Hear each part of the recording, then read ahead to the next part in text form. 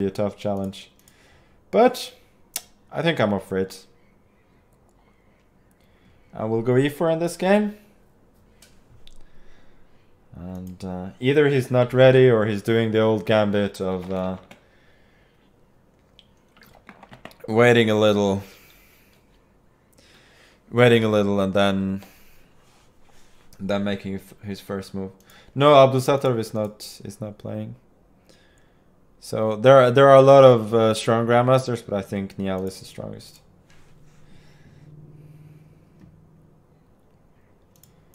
So I think I'm gonna go for another sort of closed Ruy Lopez here, as I had against Janjaya Abdulmalik earlier.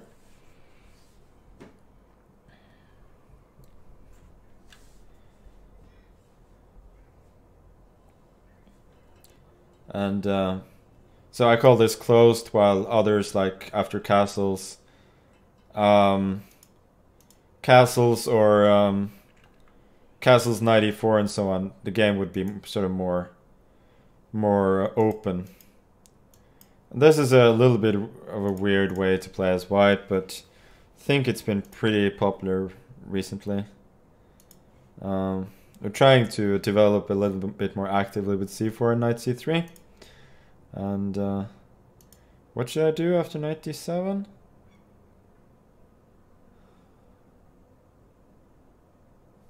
I don't know. Let's go bishop e3. Knight d4, I think I'll take. And take on d7. Otherwise, my bishop could be really poor. And here I was hoping... I just missed cb2. How can I miss that? It's like the easiest move anybody's ever missed in the history of missing moves.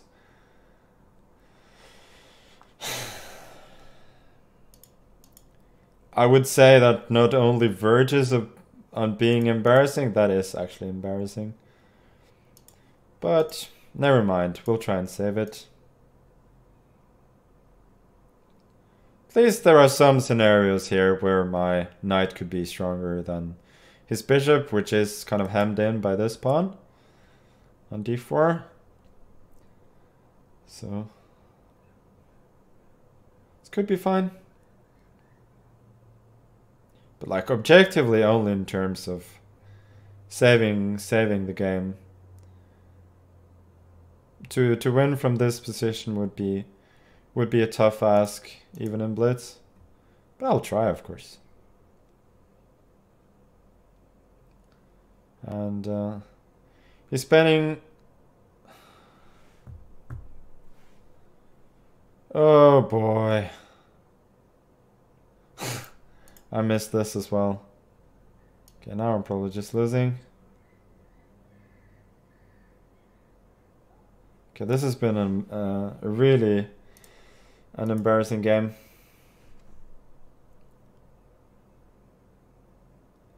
If I'm not losing here, there's pretty much no skill involved in that. That's just luck. Because I hadn't seen any of this. Just pure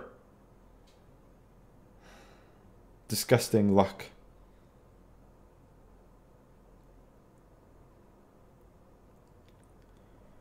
Bishop e5, I guess. Rook d1. Rook c8, maybe. Looks suspicious to say the least. Yeah, he's ambitious. He's not gonna go for the draw that easily.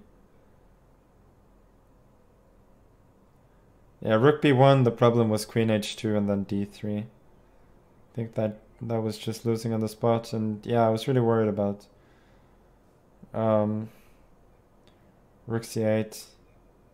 I'm probably just losing now.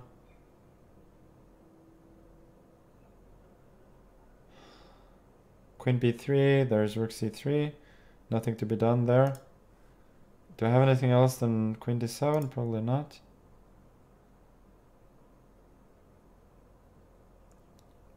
I think anything wins here. Rook c3 or...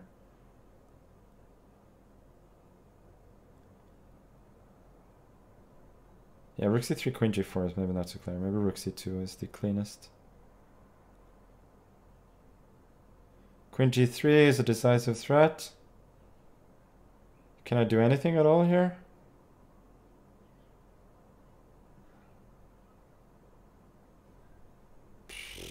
I don't think I can. Queen g3 and queen h2 are threats. King f1, queen f3. That's game over. Okay, I have to try and hustle him. Every day I'm hustling. I'm not gonna be successful here, I think. Let's hope he's gonna be slow today.